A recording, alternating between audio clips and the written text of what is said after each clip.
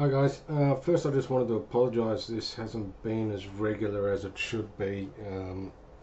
I've been a bit sick, but there's also been a lot going on in the back end that's sort of taken my time away from focusing on the markets and producing things. So I do apologise. I'll try and get back to doing them on a more regular basis. What I just wanted to look at is overnight, we've discussed, and I think I wrote about it earlier, is that the US dollar should dominate, but would have a little bit of a retraction, and so this downtrend on the dollar yen should be over. It would get overextended around the EMA, have a little retraction, which is what it's been doing, and I'm looking for it to accelerate and make a new high from there. And similarly, but in upside down, as against the Aussie and the Euro, is that the US dollar would dominate, would get overextended, which would happen around the EMA, then have a little bit of a bounce before carrying on and making a new low. And same, we're kind of seeing it here. It's just pausing to think about it. Now, my reasoning behind that is twofold. One is that stocks are overextended and looking for them to retrace, and so the US dollar should benefit from that, being the safe haven flow. And the second one is interest rates. Everybody's been expecting that interest rates were going to pause from the US, but I think that scenario is incorrect.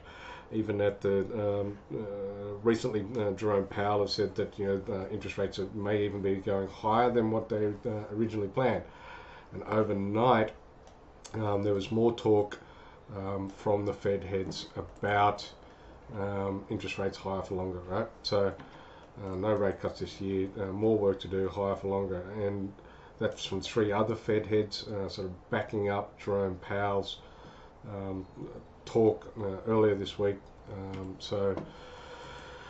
Last week, let me just bring up last week's news calendar. We had Jerome Powell talk just a couple of days ago and say that, and then followed up by a couple of other members as well. So to me, I think the market's got it wrong in that there's the Fed are going to pivot. And if we look back down at the interest rate trajectory, the market is expecting rate cuts towards the end of this year starting to happen, right? Whereas the Fed do not expect that. The Fed's been wrong before, granted, but I think this time that I think the market's got it wrong. This will be the big one, right? So this is next week's inflation numbers on Tuesday night. Nice Valentine's Day gift for the Americans will be the inflation numbers. And yes, inflation has been ticking off on a month-by-month basis.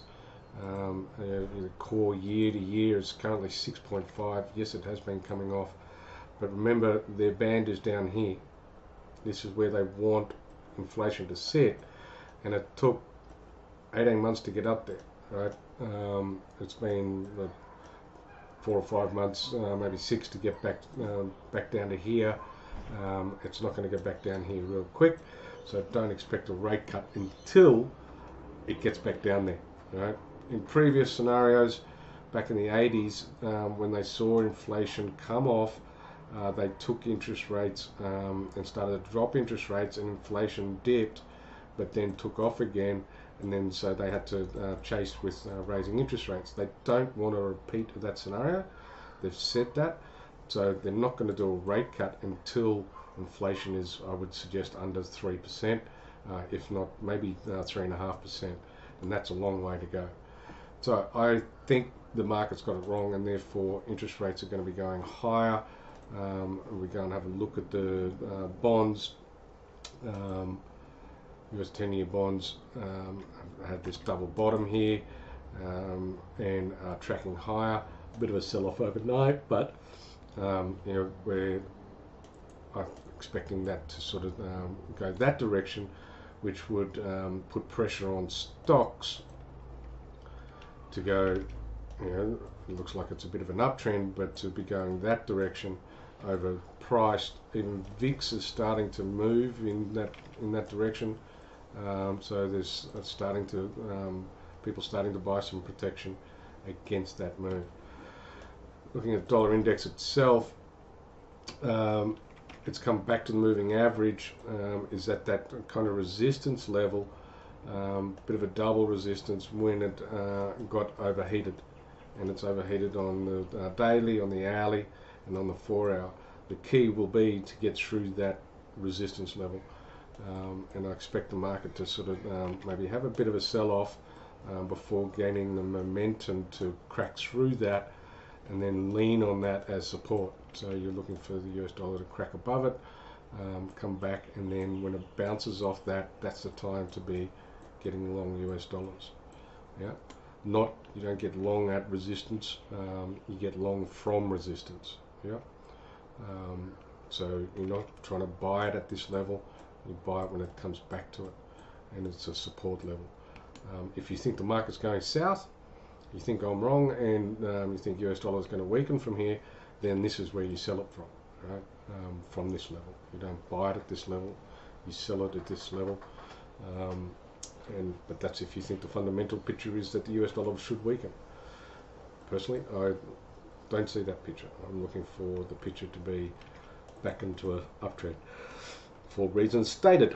Anyway, that's it for today. We'll try and get one in for tomorrow, and as I said, when I get rid of this head cold flu, man flu, no, it's not COVID, I've tested for that, I'll try and get more regular on this also once we get our back-end operations sort of more streamlined too. Thanks guys, see you next time.